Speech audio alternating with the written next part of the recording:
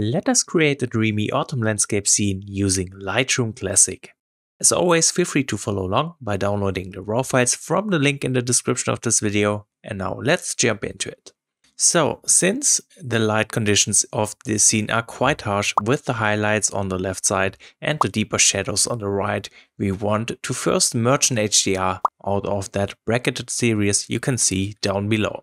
This is very important in order to keep the image quality high, so let's do that. You want to select all the images of that bracketed series and then right click, go to Photo Merge and choose HDR. Lightroom will give you a little preview, but you don't have to change much here. All I'm doing now is to just hit the merge button. We will then end up with this HDR file, which has a much bigger dynamic range than the other single raw files. Well, so what we want to do in here is, first I think we need to crop the image slightly. The horizon is a little off in this case, so I want to fix that. Just rotating the image a little bit. I think right about here looks good. With this out of the way, we can work on the basic adjustments. So let's open up the basic panel. Right away, I do want to change the profile from Adobe Color to Adobe Landscape just to bring up the saturation and also brighten up the darkest parts slightly. We can then work on the white balance. At the moment, you can see this image has a slightly colder look to it.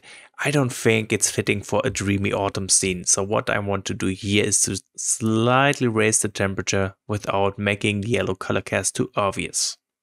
Right about here looks good. Now for the exposure. As I said earlier, the left side is very bright since the sunlight is coming in from this side. However, we also have some very deep shadows in the image, which kind of looks unnatural for a daytime shot. So next up, let me raise the exposure to fix that. And while I raise the exposure, I'm just focusing on the shadows of the image. So right about here looks good for the shadows. We still have a little bit of underexposure going on right down here in the tree. This area is not that important. Still, I want to fix it by bringing up the blacks, just getting rid of that underexposed spot. Now, another benefit of bringing up the blacks is we're basically reducing the contrast. And by reducing the contrast in that way, we are creating a softer look. So instead of having harsh light with lots of contrast, we are reducing the contrast and creating softer light, which is very important if you want to create a dreamy scene. Exposure-wise, the histogram looks quite good, but you can see the highlights are completely blown out. And we don't want that.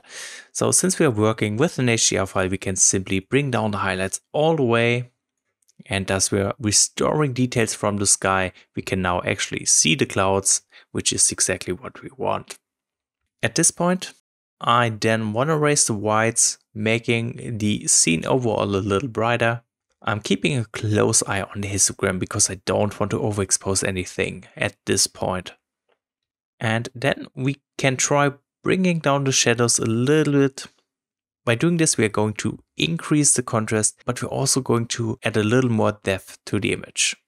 Exposure-wise, this scene looks quite good already. What I want to do as well is to bring up the texture just a little bit.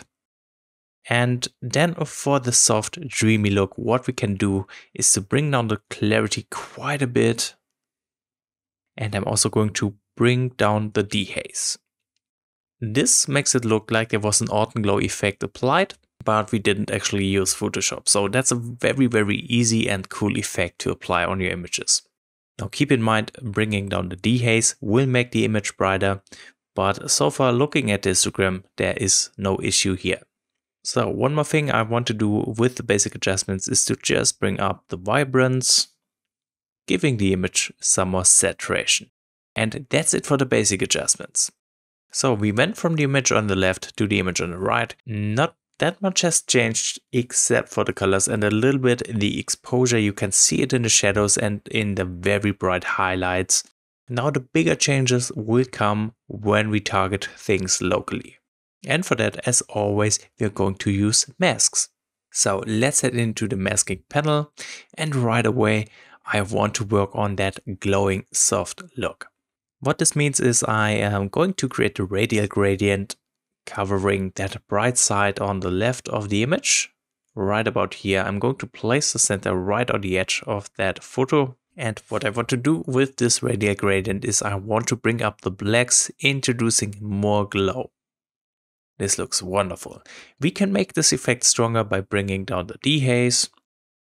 This will brighten up the area, and in this particular spot it will probably introduce some overexposure, but I think this glowing part just looks way better this way. So let's drop the dehaze quite a bit here for a very heavy glow effect.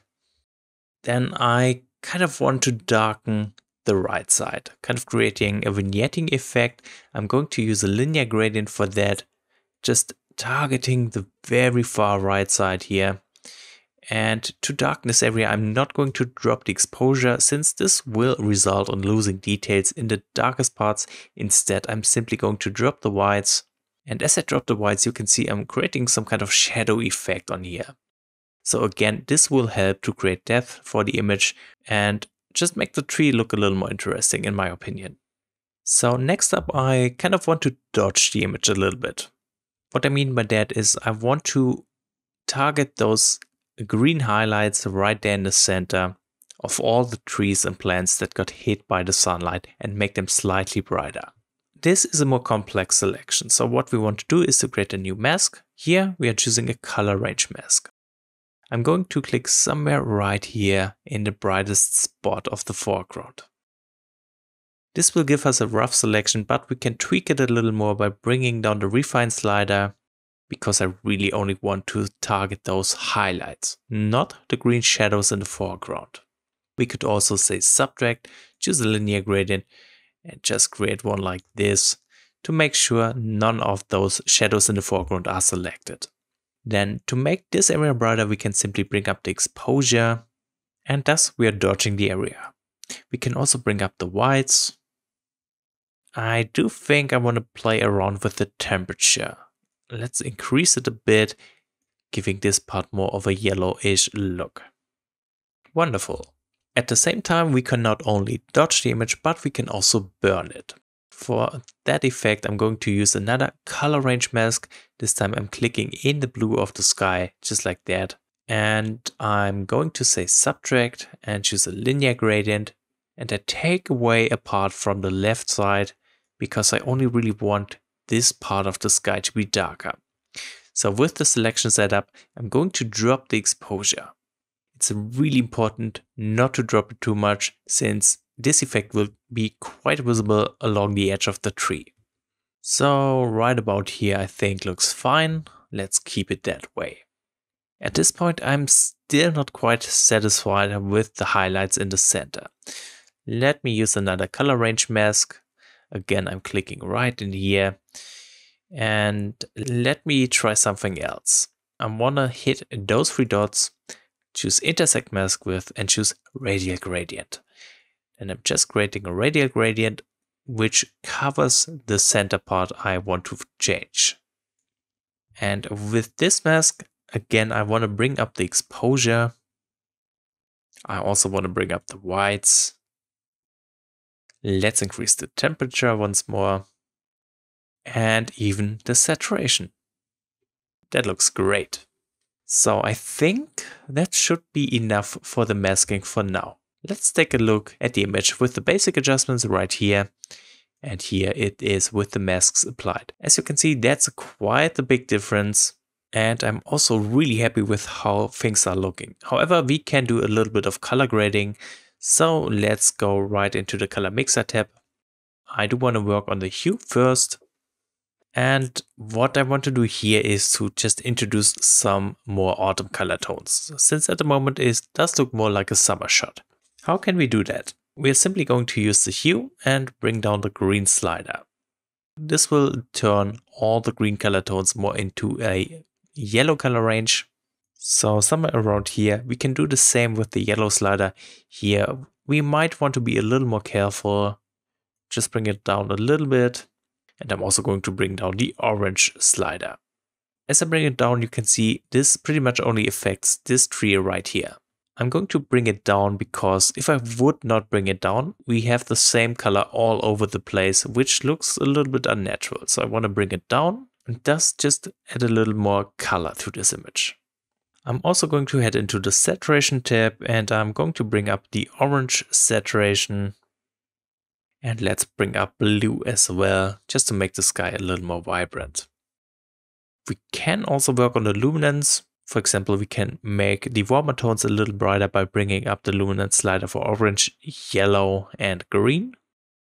And we can make the sky a little darker by bringing down the blue luminance slider.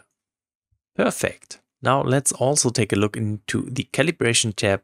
Here, as I do for most of my images, I'm going to bring down the blue primary hue just because I like the effect of it. And I'm also going to bring up the saturation here. Wonderful. And with this out of the way, the last thing we can do in Lightroom is to go into the Details tab to apply a little bit of sharpening. And as always, I'm going to drop the radius. I'm increasing the details. I'm going to apply some masking while holding down the Alt key. And then let's apply some more sharpening. Done. And that's it for creating this dreamy autumn scene using Adobe Lightroom Classic. As always, if you have questions about the editing, feel free to ask in the comments. Otherwise, I hope this video was interesting and helpful. So thanks for watching and see you guys next time.